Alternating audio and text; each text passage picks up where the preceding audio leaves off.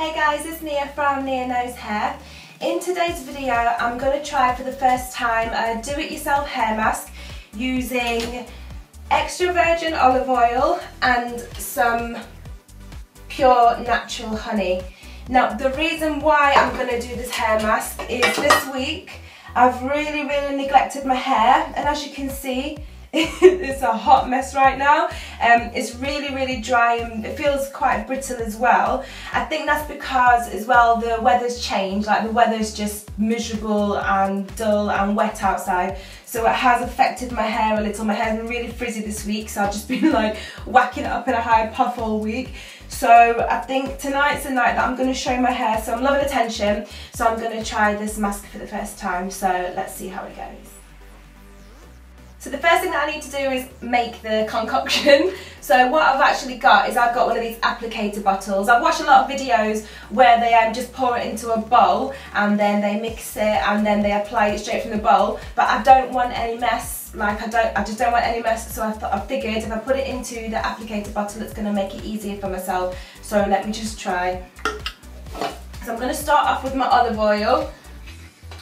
And I'm going to pour a quarter amount in here, so, oops. Yep, so that'll do, a quarter olive oil. And then I'm going to get my this is pure natural honey. I need to open it up. I'm so weak. Probably would have been easier if I got one of those squeezy bottles, but I wasn't thinking when I bought it. So I'm just going to try and pour this in now without making any mess. So another quarter. Oh. Yeah, look, I'm getting it everywhere. Pathetic. There you go.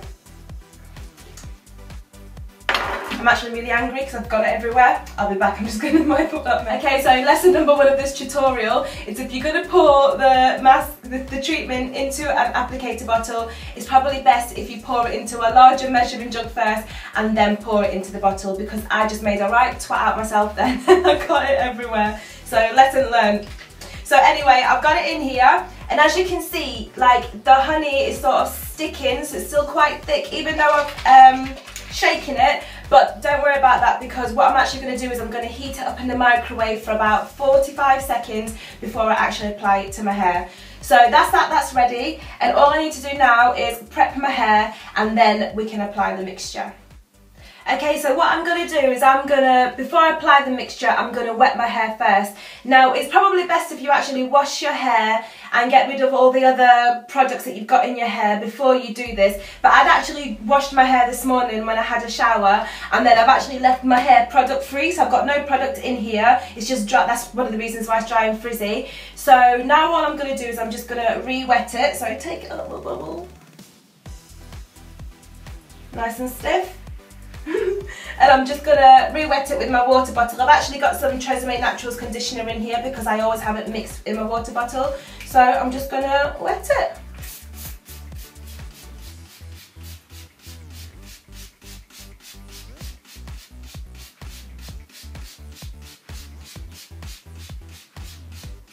In fact, I'm going to be here forever doing this because I've got really thick hair. So I'll come back once it's soaked through.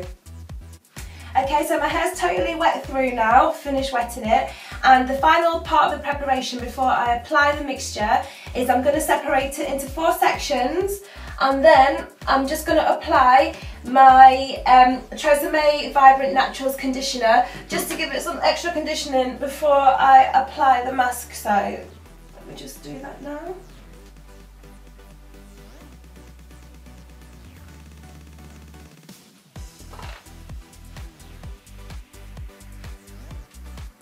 Whilst I was wetting my hair as well, I was finger detangling it to make it a lot easier to handle. So obviously I don't want to apply the mixture when my hair's all knotted.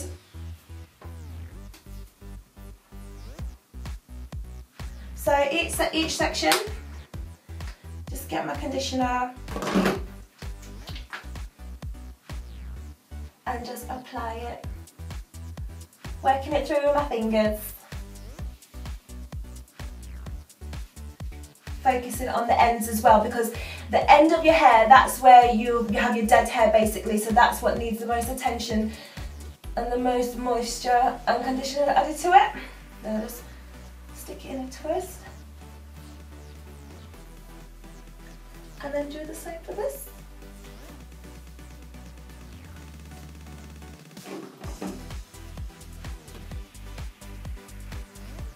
Perfect. I'm just wipe my hands.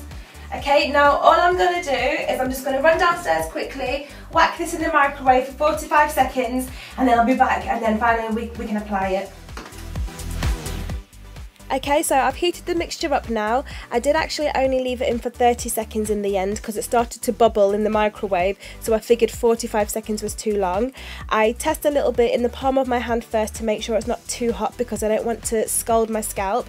And then as you can see, all I'm going to do is section by section, I'm going to apply the mixture, starting at the scalp and then working my way down all the way right to the ends of my hair, paying particular attention to the ends of my hair, and then I'm getting my Denman brush and I'm just brushing the mixture through to make sure I get an even application. So whilst I'm applying the mixture, let me just talk you through the benefits of this honey and olive oil mask. Now, as mentioned before, one of the main reasons why I wanted to make this mask was because I wanted something that would help to retain moisture.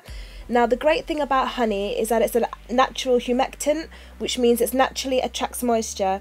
Now, not only that, honey is an emollient, which means it's a natural softener, which in turn means over time it's going to improve the condition of your hair follicles, which is crucial for healthy hair growth.